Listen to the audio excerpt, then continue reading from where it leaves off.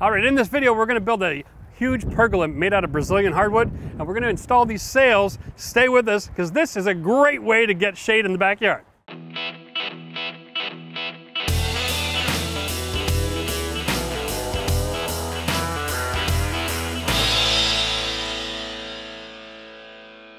We are going to put some anchors in the ground and get this party started. Are you ready to work? Let's do it. Beautiful, baby. Usually on our channel, we try to do things with pretty basic tools. Yep. Today we are upping it just a bit. We've got a hammer drill, which is not a big investment. And if you don't have one, you can rent it for 4 hours to do this project. And we have our simple grinder. It's not plugged in yet, good, with a cutoff disc. And what we're using is powder-coated metal brackets. Now, this is really important because the folks at Advantage Lumber have advised us that when you're working with this hardwood, you've got to use, you know, stainless steel or this powder-coated metal. If you use galvanized, after a few years, it's going to get this whole "I'm so sad I'm crying" look, right? Oh, wow. Just black lines everywhere. Yucky. So to avoid that, use the right materials. So we're going to just drill some holes. We're going to fill it with hydraulic cement. Okay. And then we're going to cut this down a little bit so we don't have to drill 9 inches deep, because this is not new concrete, right? No, it's not. And then we'll set them in place, and we'll tap con some screws into them, get these posts installed, you know, okay. And then we're halfway to a pergola. We've done a lot today. Yeah, it's been a busy day. It's been a good day. All right, so I'm gonna let you drill that hole. You see this groove here? If you put your hand in it like that, yeah, then you'll have be in nice control there. Okay. Yeah. Just give her, buddy. Okay. Yeah.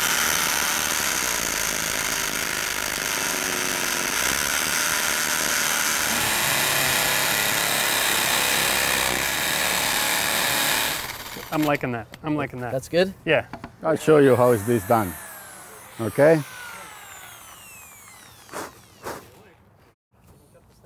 There we go.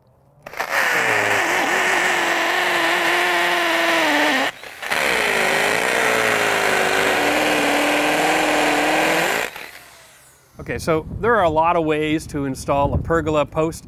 Some of these systems are out there, they're just, you attach the bottom of the post, you screw it into the ground. I'm not a big fan of that. I like to have the bolt anchored in there. This is a really long hole to drill, and usually we use these when we're using new concrete. So we're just gonna cut these down as we go around, get these nice and flush, tap con them through the surface as well. That'll give us lots of protection with the hydraulic cement from lift, because we're gonna be putting in sun sails, and we are gonna have lift. So we better have this secured. Use glasses when you're doing this at home!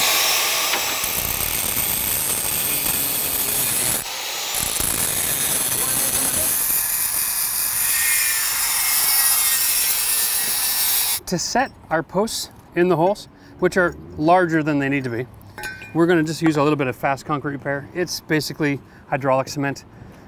Once we get it mixed up, it'll set up in about 15 or 20 minutes, and then we'll be good to install posts within a half an hour after that. All right, let's do this. We'll mix right into the bucket. They're only $6. I already got rid of a lot of it.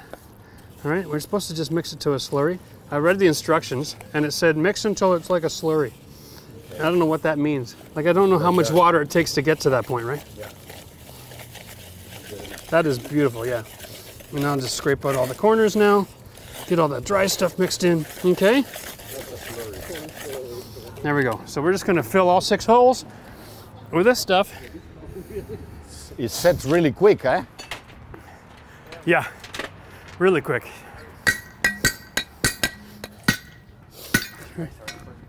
There.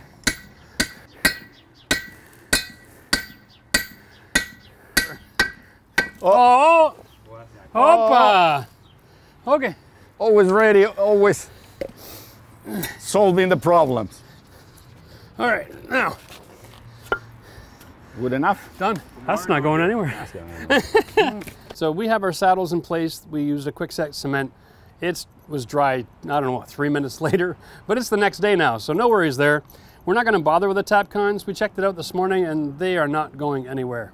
Unfortunately, our slab is an unlevel surface. Hopefully, if you're building a pergola at home, you are working with a level surface, and then you won't have to do what I'm doing now, but I'm gonna teach you an amazing trick for whenever you need a level that's extremely long. What we have is 3 2x4s here. I've taken 2 of them and I've just stretched them out the full length that I need, which is 190 inches. And in feet, it's just a whole bunch. So what we're gonna do is screw this together and create this L shape with the third part. And we're going to use this to stretch from saddle to saddle to saddle and get the actual measurement for the height difference on the top of the saddle for each post. And then we can translate that information onto our post. That way we can pre-cut them and get the ends sealed in wax, because that is so important when you're working with this product. I've been warned not to drill all the way through into the deck. It's early in the morning and my latte has yet to really kick in. Nice here. Once we have this assembled, we can stretch it across the saddles, get our measurements, because there is just nothing better than having perfectly level product to work with.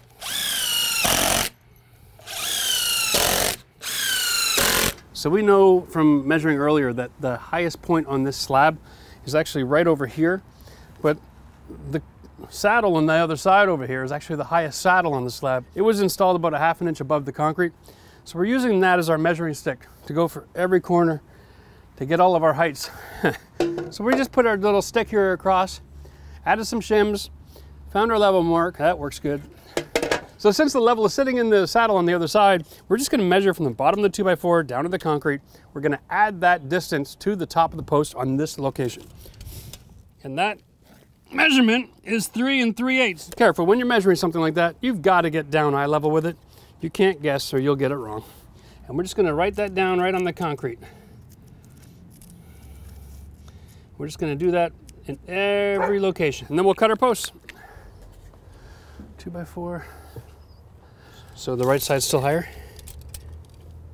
Tell me when? That's about there. 1.5. I'll get you to read it. And then I'll measure it off. About that. Okay, 2 1/8. That's about what we figured, 5 inches off. Are you on it now? Yeah, yeah. Okay, so it will level. Yeah? It'll go above it. Yeah. 2.5. Beautiful. There we go. Well, we're done. So the first step in doing your pergola is not to put the posts up. The first step is to actually measure off your posts, but you want to build your carrying beams. And by that, I mean the long support that's going to go from corner to corner. In this situation, we're spanning 15 feet, so we really want to have a laminated beam, which is 2 pieces of the 2x material glued and screwed together to create that whole length. Want to set that up first, give it time to dry, then when we can bring it over in place. And the way you do that is you measure from the outside of your saddle to the outside of the saddle. And as long as all your measurements are consistent with where the saddles are sitting, you'll make a perfectly square and level building. If you start using a level and then measuring from top to top, you're heading for disaster. Now, traditionally, a lot of the material that will come from the factory is not cut perfectly square on the ends, so you can't really trust it. It's always best before you install major pieces like this to cut it square, get a nice edge, especially if you're laminating, because when you bring those joints together, if it's even cut at 1 degree, it's going to look really ugly and have an open gap. So we're going to just trim back all of our boards before we get started, and then when we measure it, we're going to have something that we can work with.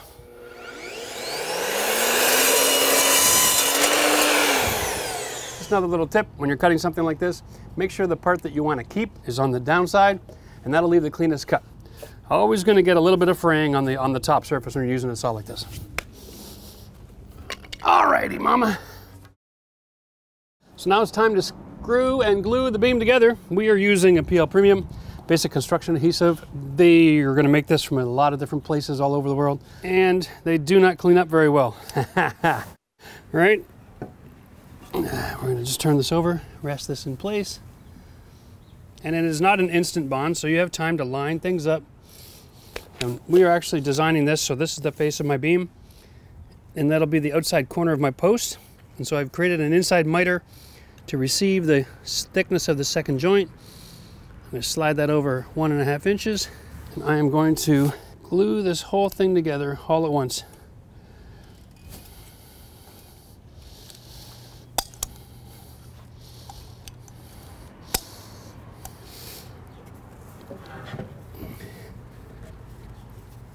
Yeah.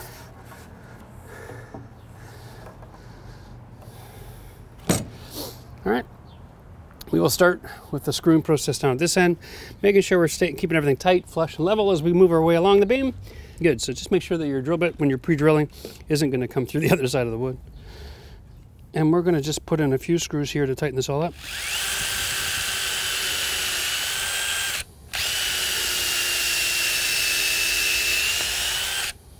Yeah.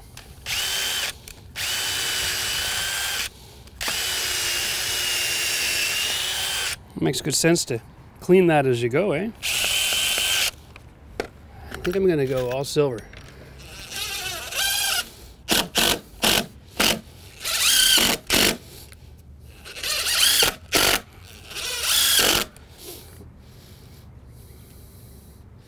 So I'm gonna completely fill the end of this meat with the glue, so I don't have to use the end sealer.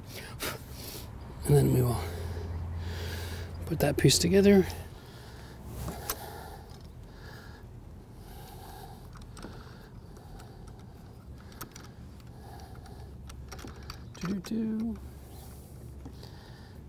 Gotta love woodworking without a word shop. All right. Okay.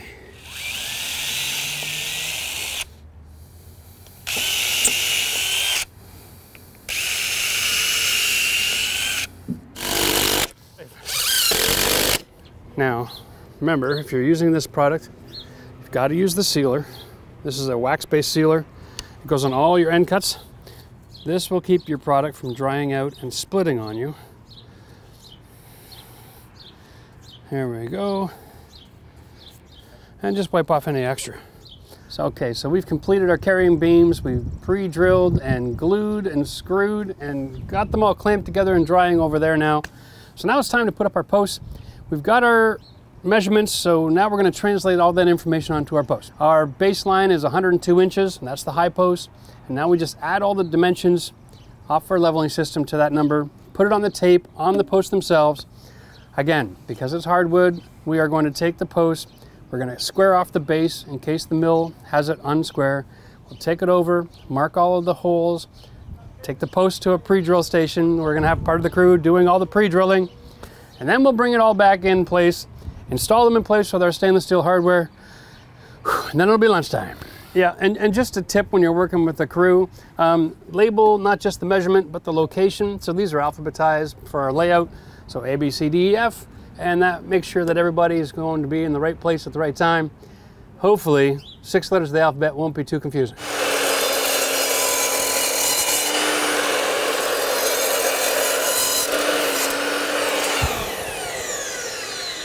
And this saw does cut a 4x4 post with a 10-inch blade. How about that?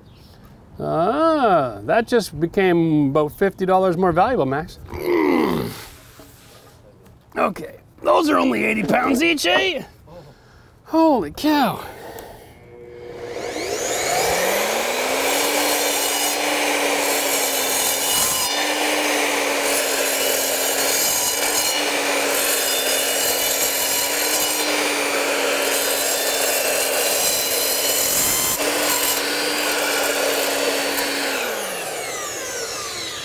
That actually works.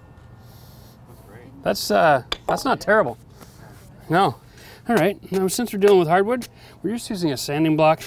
Give it a quick scuff. Get those little deburring action, I guess we'll call it, off the wood.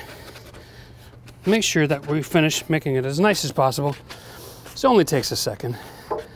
And it makes the difference between looking at your deck going, oh, I wish I'd done that, versus I'm glad I did that. Here we go, ready to roll. Now we seal the ends, and then we'll mark them all, pre-drill our holes, and off we go to the races. So we just ripped off a piece of cardboard, put it up against the saddle, made a template for this, drilled it, and translated all that information onto these posts. So now we're pre-drilling all the posts before we put them in place. This will be really fast.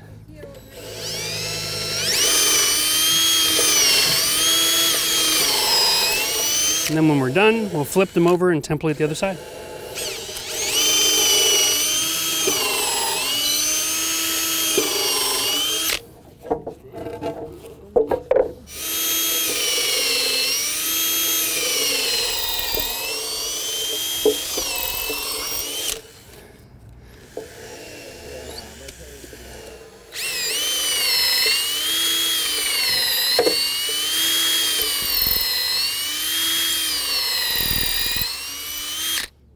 Okay, so now it's time to drop our 100-pound posts into position.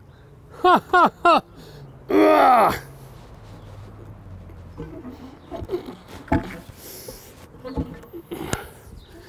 Dear Lord. Now, we got these pre-drilled, so it's just a matter of driving it. Not as concerned about how level they are at this point. All of this is going to have a certain amount of flexibility, and we will get it all tied together.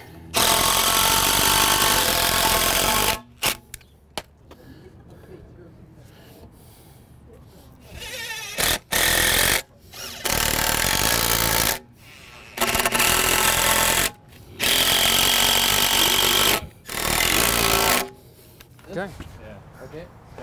That's right. So get up on here. You go ahead, Sam, and I'll pass it to you when you get up there. Okay. So just get up like Just that. climb up, yeah. Okay. So where you want to hold it, so it's in front of the beam. Like this. Just there. Just there. Yep. Okay. You really went on the wrong side of that post there. All right. Okay. Now what I'm going to do is I'm going to crawl up on that thing. Okay. I got my side.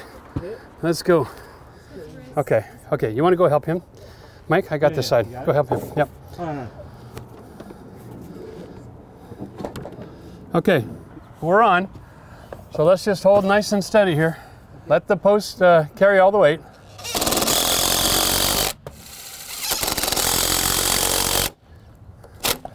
This is just temporary. That's temporary.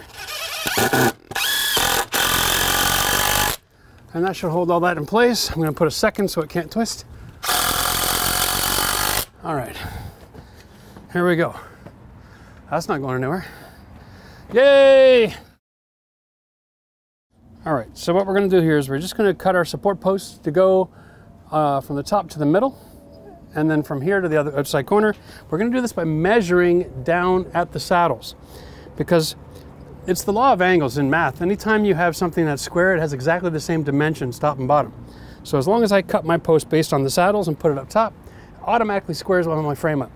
So my distance here from the outside to the middle of this one is 85.5. I'm going to take off 1.5 inches that represents the thickness of that post here. So I need a piece that's 84 inches. Boom, done. Love it. On this one, we'll go 87 5/8.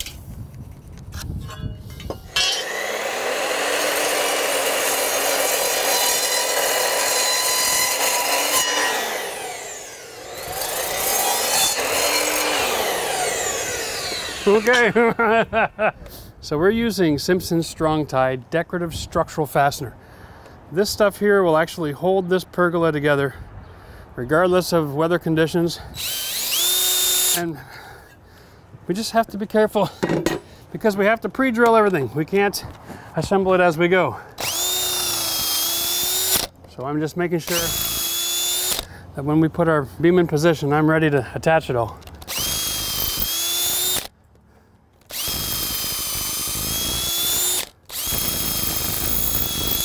All right, that's that one.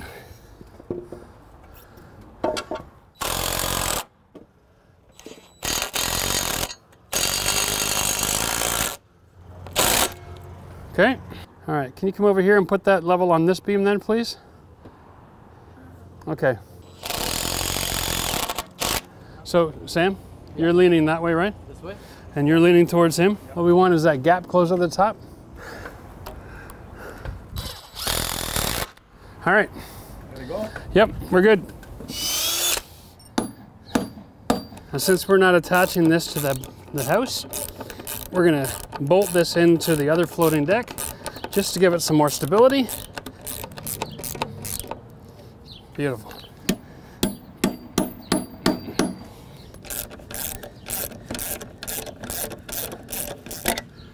Okay.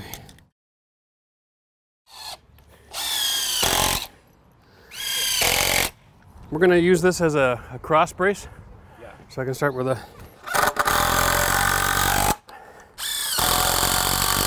All right, good. Thank you.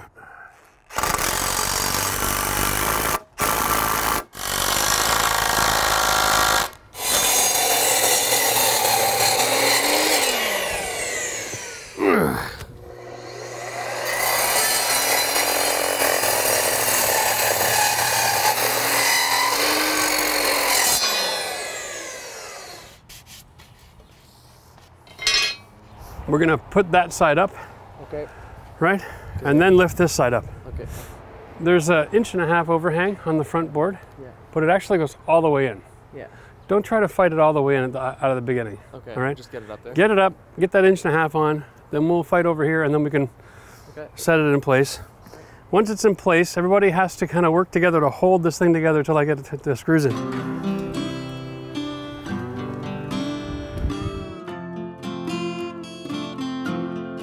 Good, Max.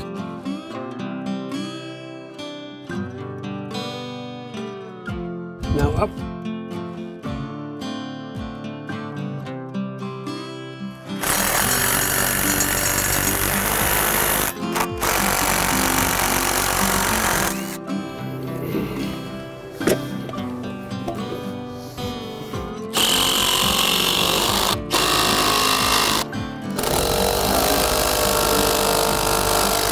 So here we are, we're gonna put in our inside corner stabilizers now.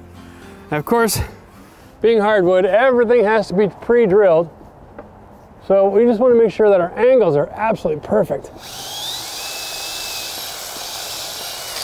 Let's put the bolt in this first, before we lift it up.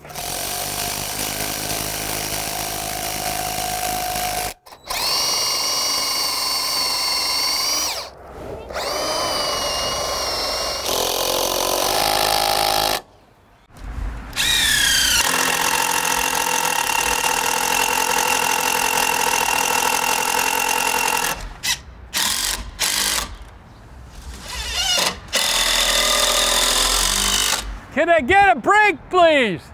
But you know, just a little bit of nice weather. Instead, like what? I'm on the edge of the earth. I feel like I'm standing on top of Mount Everest. It's cold. The winds are 50 kilometers an hour. I'm gonna try to install a sail. I think I'm crazy. We gotta stretch this out so I know the shape again.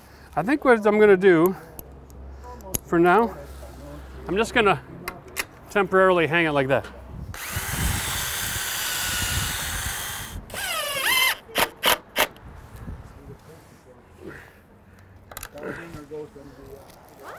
One of those 2-inch steel bolts.